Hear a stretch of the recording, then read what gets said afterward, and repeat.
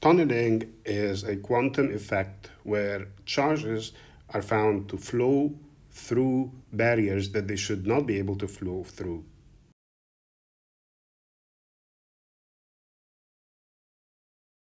So one of the two major mechanisms of leakage in a MOSFET is tunneling. Specifically, we are talking about gate tunneling. First of all, let me explain the phenomenon of tunneling, what it means, and then let's consider gate tunneling current as a specific phenomenon. So tunneling is a quantum effect, so it has to be understood in quantum mechanics terms. Let's assume that you have a semiconductor on one side, and this is the edge of the conduction band in that semiconductor, and then you have another semiconductor, and this is the edge of the conduction band on that semiconductor. Let's assume they are the same kind of material, and in the middle between them, they are separated by an insulator, and so that insulator has a large band gap, right? So the insulator has a large band gap, much larger than that of the semiconductor, and therefore it offers a barrier, an energy barrier to electrons on both sides. This is in fact what I have just drawn is the band diagram of a MOSFET with a polysilicon gate. This is specifically the flat band diagram. The flat band situation occurs when the transistor is cut off. So this is actually perfect for illustrating our case because it reflects how gate tunneling would actually occur. So this barrier is around 3.3 electron volts if the insulator used in the middle is silicon dioxide, and so this is EB, and EB in this case is 3.3 electron volts. Electrons that manage to get into the conduction band from the valence band or from donor levels or acceptor levels, actually only from donor levels, those electrons that manage to get into the conduction band are not able to pass to the other side. The same is true for electrons on the conduction band of the other side. Let's just assume that this side is the gate and this side is the channel, just because this is the case that we have here. So an electron on the channel side is unable to pass to the gate side and vice versa because of the barrier of the oxide, because they have to pass through the band gap of the oxide. However, some electrons are so energetic, they acquire enough thermal energy that they are a little bit high up in the conduction band.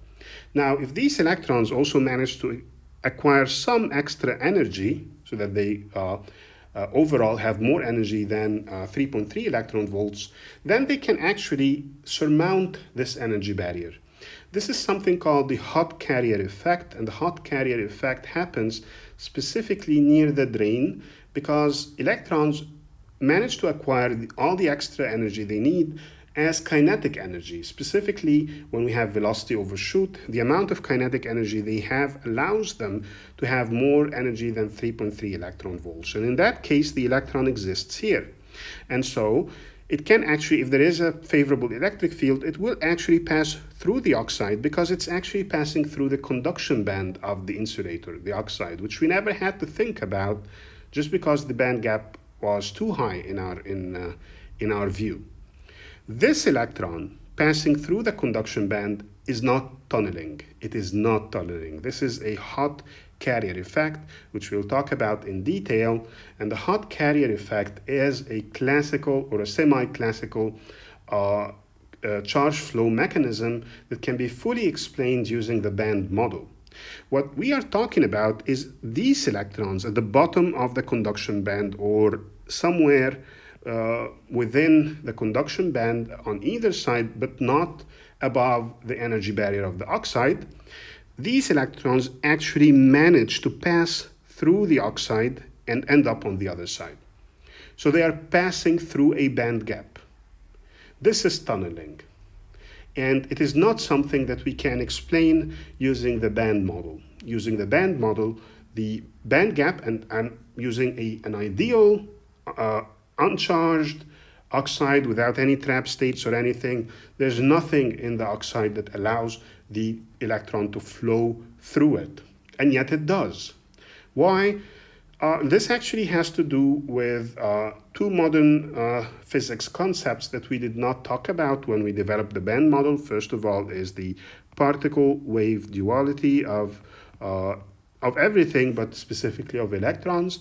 And the second is the Heisenberg uncertainty principle. So you can think of it in terms of the particle-wave duality. So the electrons on the gate side or on the channel side, depending on the direction of voltage that you apply, are like wave packets, and they approach the barrier as waves with large amplitudes. On the other side, they manage to emerge as waves with much smaller amplitudes. So the barrier has basically absorbed some of the amplitude of the electrons. So what does the amplitude actually represent? The amplitude represents the probability that we will find the electron on the other side.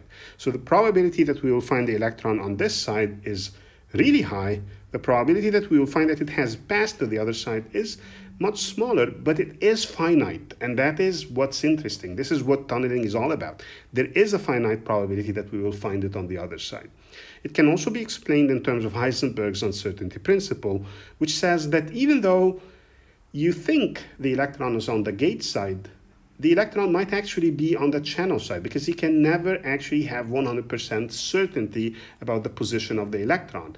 And this is much deeper and much more fundamental than just probability along the lines of the Fermi-Dirac probability statistics. No, this is a fundamental uncertainty about the position of the electron, so fundamental in fact that you might actually find the electron on the other side, even though it was just on the gate side. And because electrons are consistently managing to move through this barrier that they shouldn't be moving through, this will cause a constant flux, and this constant flux will cause a current. We call this current tunneling current. So it's important to understand that when electrons tunnel, they're not actually passing through the oxide physically. So don't think of them as moving through the oxide. They just manage to appear on the other side. This is important because hot carriers, hot electrons, are actually moving through the oxide, which makes them susceptible to trap states. Tunneling electrons are not susceptible to trap states. There's one more thing about tunneling. There are two types of tunneling that could happen. One is called direct tunneling, and direct tunneling is when the electron flows through the entire width of the insulator, which is what's happening here. Sometimes when the insulator is exposed to a very large field, the insulator will tilt this way, and then some electrons on one of the two sides might actually have to go through a smaller subsection of the insulator because of the tilt. So some of the electrons would actually have to go through a much thinner insulator than the ones that have to go through the entire width. This kind of tunneling is called a Fowler-Nordheim tunneling, and is not usually the kind of tunneling we are concerned about when we talk about leakage, because the kinds of fields required to cause Fowler-Nordheim tunneling are usually very high. FM tunneling is more common when we talk about flash RAMs or non-volatile memories in general than they are when we talk about leakage.